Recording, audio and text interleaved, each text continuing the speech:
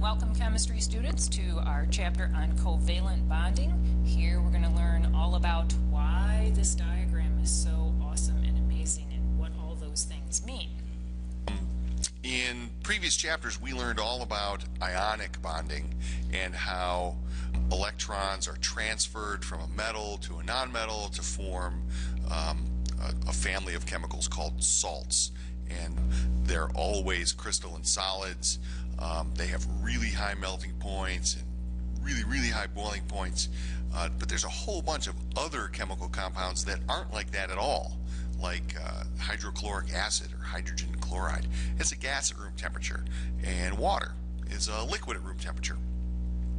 And these compounds and all of their properties in general are so different from ionic compounds that scientists just had to figure out why. So what we looked at when we looked at these compounds, well, scientists did, is that they're actually forming a covalent bond. So instead of forming those ions and giving up and gaining electrons, they're now instead doing a tug of war of electrons. A tug of war. So I really wish these two would just share, because that way we could have a covalent bond. We're going to share valence electrons and form that covalent bond. And you probably remember some of this from your biology class. When a covalent bond forms, we end up with something called a molecule, or we refer to it as a molecular compound. And we do tend to misuse that term molecule.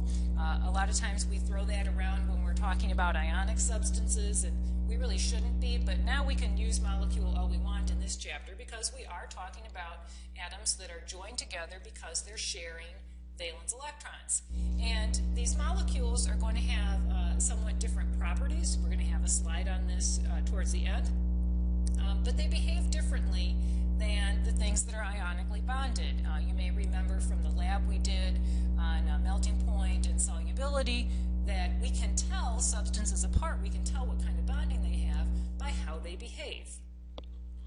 So there's lots of different ways to represent elements held together with covalent bonds.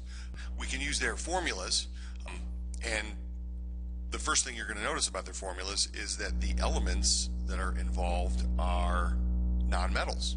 They're all nonmetals. Nitrogen and hydrogen, for example, combine to form ammonia, and there's lots of different ways that you can represent these. Space-filling molecules, or stick and ball molecules, models, or we're working on that in class right now with our Lewis dot structures. Lots of different ways to draw them, and depending on what you're trying to emphasize, one model is going to be better than another. Okay, these nonmetallic elements that are involved in covalent bonding, they are going to share valence electrons as opposed to the ionics, again, which transfer them over. And some of those nonmetallic elements bond with each other to form diatomic molecules. Di meaning two. I think there's some commotion back there in the bonding world. And atomic, obviously, meaning atoms. And Mr. Shar has an example of the oxygen. Oh, and Mr. Sustin has hydrogen and chlorine. I was very sneaky making my molecules. And quiet about it and everything. So again, two atoms, two of the same atoms. Okay, and we have hydrogen, nitrogen, oxygen. How nice our friend Claire Brewster is. Hydrogen, nitrogen, oxygen, fluorine, chlorine, bromine, iodine. Those are all the elements that end up as diatomic molecules. They're so close to having their outer shell filled that, you know, they really want to get another valence electron. Most of those are the halogens. So if there's nothing else to get an electron from, they'll bond with each other and share. So just a real quick compare and contrast between ionic compounds and molecular compounds. You can see here this little T-chart. Ionic compounds involve a transfer of electrons where two ions are created that are attracted through electrostatic forces. And in molecular compounds held together with covalent bonds, electrons are shared.